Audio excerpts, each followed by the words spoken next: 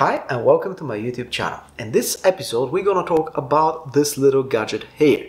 This is a XIAO module with Renesas microcontroller RA4M1. In this quick video we're gonna have a look at the technical specifications and I'm going to explain you the exact steps how to get started and use this little board with Arduino IDE and Flash Arduino sketches on it. This module is powered by Renesas RA4M1 microcontroller based on 32-bit ARM Cortex-M4 architecture. There are 19 GPIO pins in total, 8 of which are on the back of the board. Out of these 19 pins, 14 are capable of doing analog to digital conversion. There are 2 I2C buses, 2 UART buses and 2 SPI buses. The board offers 4 operating modes with power consumption as low as 45 microamperes in deep sleep and supports lithium battery charge management. The battery can be attached to the back on the board where there are dedicated pads. The microcontroller runs at 48 MHz, it has 32 KB of RAM and 256 KB of flash memory. There are 3 different LEDs that can be used for indication. On the left side of the USB-C connector there is a power LED, on the right side there is a user LED, and between the 2 buttons on the bottom there is an RGB LED. Speaking about the buttons, we have a reset and a boot button. This Renesas microcontroller in the Seed Studio XIAO module has 4 advantages. It has a 14-bit analog to digital converter, 12-bit digital to analog converter. There is a CAN bus, which means that you can use it for diagnostics of cars and other vehicles, and it has built-in hardware encryption. All modules from the XIAO family are famous for the tiny size. There is no exception for the XIAO RA4M1. The dimensions are 21 by 70.8 mm. Like all XIAO modules, this XIAO RA4M1 comes with castellated holes, which gives you the possibility to either use surface mount technology and incorporate the module on a printed circuit board, for example how I did with the XIAO RP2040 on this Anavi MacroPad 12 mechanical keyboard, or to use through-hole components, male header pins, to solder them and to use this XIAO module on a breadboard for quick prototyping.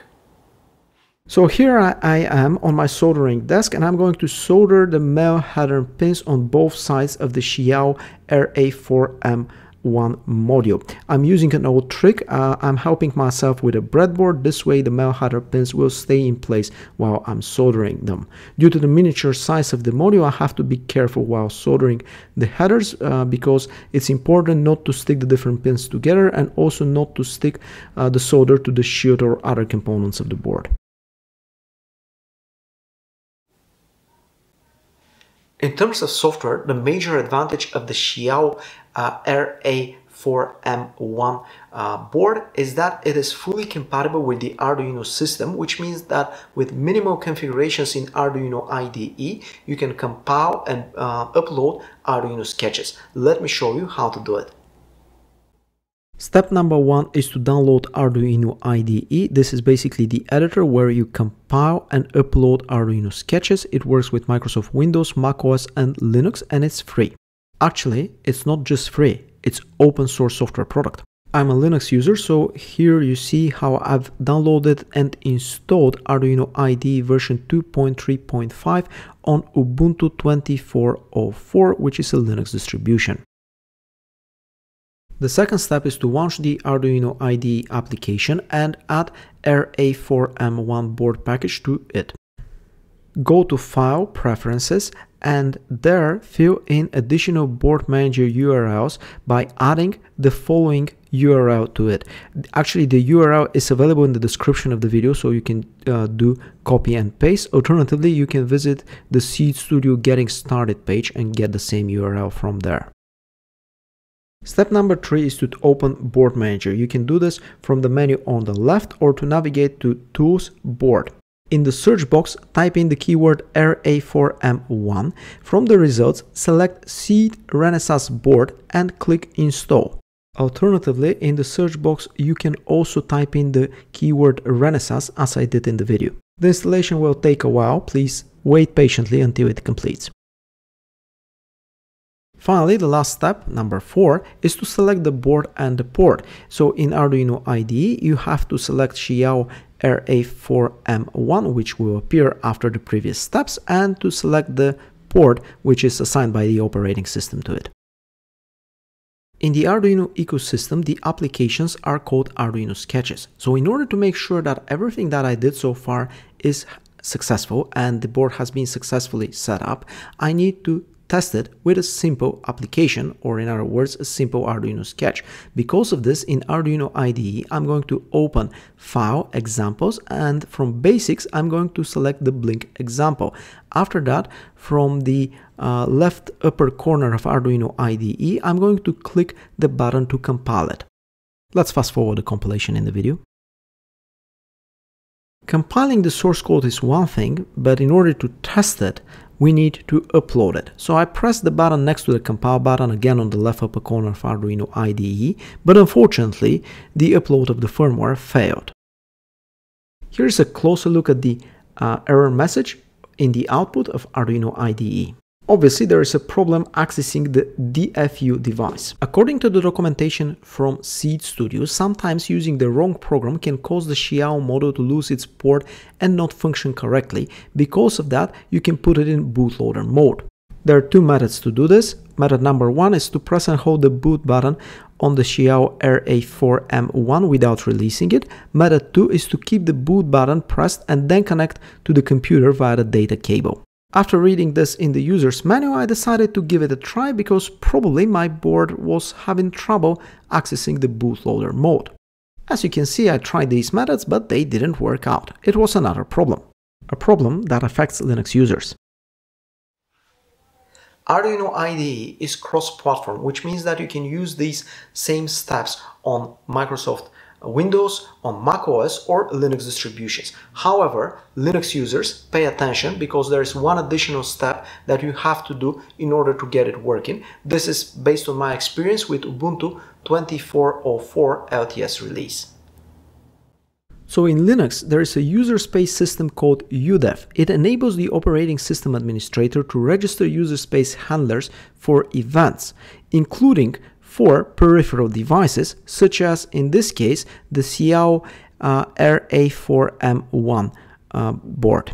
So in the video you can see how I'm opening a terminal and I'm creating a special udev rule for this particular microcontroller. Actually, while typing in the rule, I made a typo which caused some confusion, as you can see in the video. So in order to avoid this, I highly recommend you to have a look at the description of the video and just copy and paste the exact commands that I've already figured out for you. As I mentioned, I tested this on Ubuntu 24.04. If you're using another Linux distribution, please leave a comment below to share your experience.